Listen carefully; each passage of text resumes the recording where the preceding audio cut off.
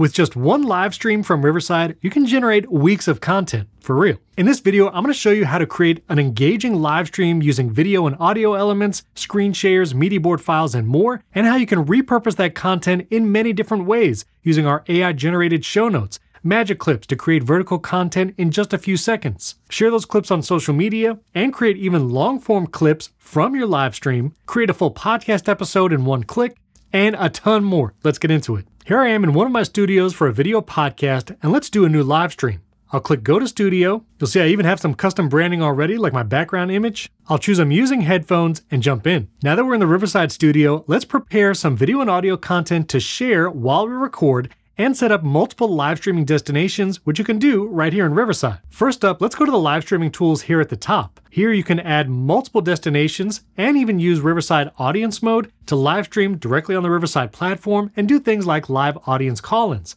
If you want to learn more about audience mode and those live call-ins, check out the video above or down in the description. Here at the bottom, I can add multiple social destinations like my Twitch channel, YouTube channel, and more. You can even add custom RTMP destinations, which allows you to live stream to platforms like Instagram. Let's connect my Twitch account real quick. I'll log in, and after you log in, you see that account is automatically connected.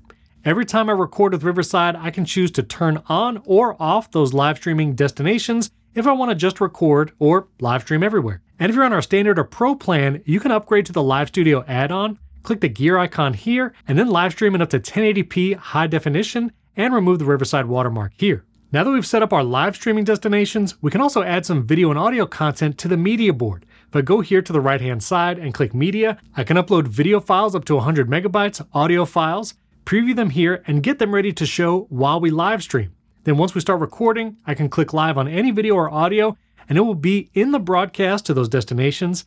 And more importantly, it'll be in the Riverside editor, and having these videos already in the editor will expedite the entire post-production process. I'll show you that in a moment. One of the other things I do to add visual engagement while we're live streaming and recording is share my screen. I can have multiple websites here pulled up in tabs and then share those as we record. To do that, I would click the share button down here at the bottom, click share my screen.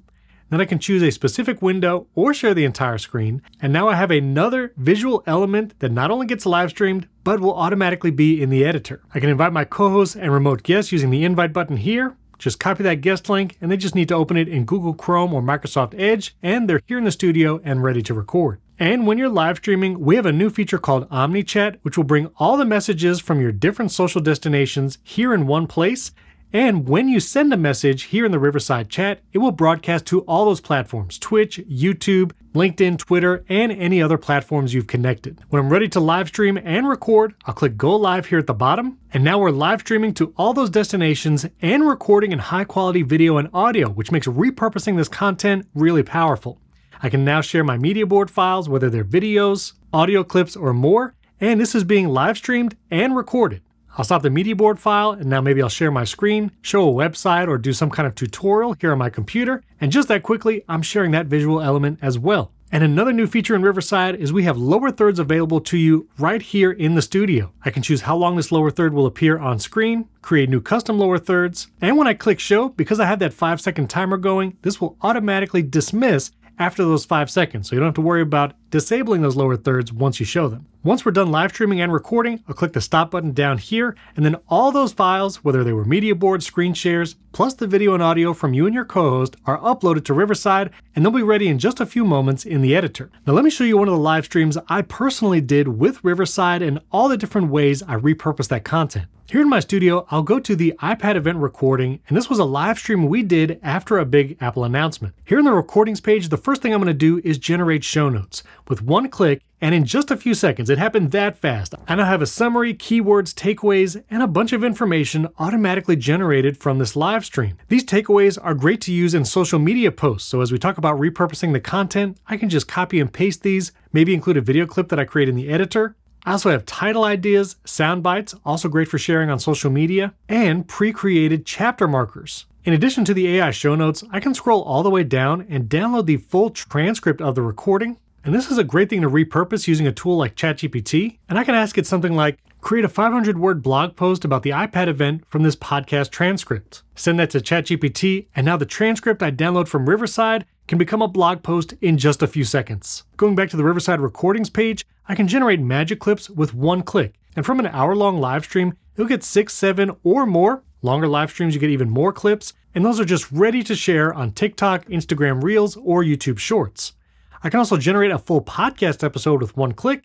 I'll just generate episode. Riverside will automatically clean up that audio, remove silences, add those captions, and in just a few moments, my full episode is ready to go. But let's jump in and edit this a little further. Now that we're here in the Riverside editor, we can edit our content via the transcript here on the left, just by selecting and deleting content, and I've edited the audio and video. I can change up the look of my content by reordering the tracks, adding some spacing between me and my co-host, add that custom image background, and you can see Riverside automatically applied those animated captions, but I can go in and change the font, style, size, color, and even the animation style. Lots of animations to choose from. Let's go with karaoke. I can preview that. And that quickly, I have video content ready to share on my YouTube channel and social media. Now, if I want to choose a clip to quickly promote, maybe for a vertical video, I can format it in just a second by clicking 9:16 up here. And one of my favorite tools here in the Riverside editor is if I want to choose just this part of the content to use as a clip, I'll select that text, click the 3 dots, and choose Keep Only This. And now it will remove everything else. I can hide that deleted text, and now I have a perfect minute-long clip from the text that I just selected. I can go over to my AI producer, remove silences using our set paste feature, remove filler words with smooth speech, and that quickly I have this clip that I can download and share. I'll go over to export a 1080p video, remove the watermark, click export, and it's that easy. So not only can you create those vertical clips and share those for several weeks on all the different platforms, I'm gonna go back into the Riverside editor and actually create about an 8-minute long clip I wanna upload as a long form video to our YouTube channel. You'll see here because Riverside automatically generates chapters, I can quickly go and let's use this chapter about the iPad Air with the M2 chip. As you can see, screen shares and media board files are automatically formatted here in the Riverside editor, making this whole process super fast. I'm actually gonna cut the section here at the beginning of the chapter, delete what came before it. I'll go to the end of the chapter here. It's about a 12-minute clip, split the sections again, and I can export this 12-minute video, and now I have a piece of long-form content for my YouTube channel. I can export up to 4K video quality, normalize audio so everyone's the same volume, and I'll export that as well.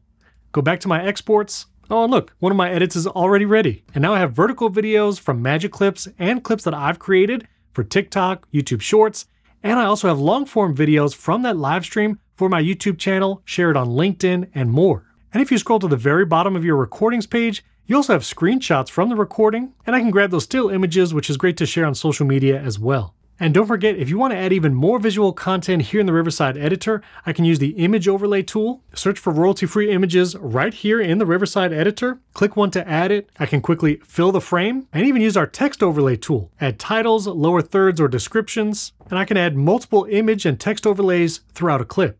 I can also add background music using this tool here and choose from our royalty-free audio library, or upload my own images, videos, and audio to use throughout the clips. I'll choose a piece of background audio here. I can click the 3 dots to adjust the volume, and in just a few seconds, I have an engaging piece of content with image overlays, video overlays, and because I used media board files and screen shares throughout the live stream, all of that is automatically put together here in Riverside. And that's how one live stream can become a content generating powerhouse for all of your social media channels, YouTube, TikTok, Reels, and more. If you have any questions about this process and using Riverside for live streaming, leave comments below this video. I'll answer those personally. And don't forget to subscribe to the channel and hit that like button before you go. We have even more features coming very soon. Yes, even more features. And I'd love to tell you about them right here. And if you want to learn about growing a consistent, loyal audience for your content, whether that's a YouTube channel or podcast, check out this video right up here where I explain how to create and foster that community. And if you're looking to upgrade your gear, maybe have professional video and audio at home in your studio, check out this video right here where I walk through different budget levels on upgrading your camera, microphone, and more.